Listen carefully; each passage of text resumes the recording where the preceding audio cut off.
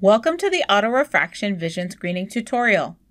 In this short video, we will review the purpose for this type of screening, the tools used, and how it is implemented with children of various age groups. Autorefraction is a type of screening that uses a special camera to identify risk factors for vision problems, such as refractive errors, misalignment, and other abnormalities in the eye. It is also referred to as photoscreening. This camera provides quick readings, is small, and relatively easy to use, which makes it ideal for use in all settings.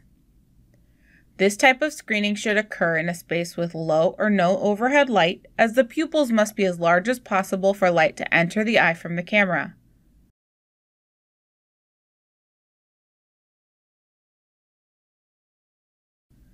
Turn on and set up the device according to the manufacturer's instructions.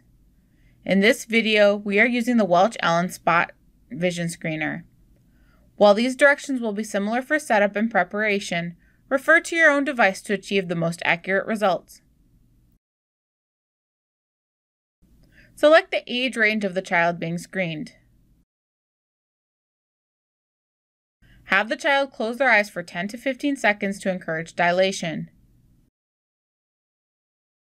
Position the child approximately 3 feet away from the screener.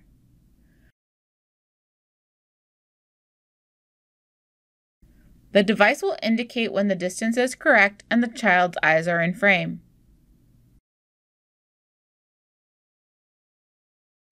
Press the shutter on the instrument to activate the screening. If enabled, a sound will emit from the instrument to direct the child's attention towards the instrument. Within seconds, the screener should have a result of pass or refer. Any child with results indicating refer should be rescreened. A second refer notice should be signaled to refer the child to an eye care professional. If the child's eyes were not in focus, try again.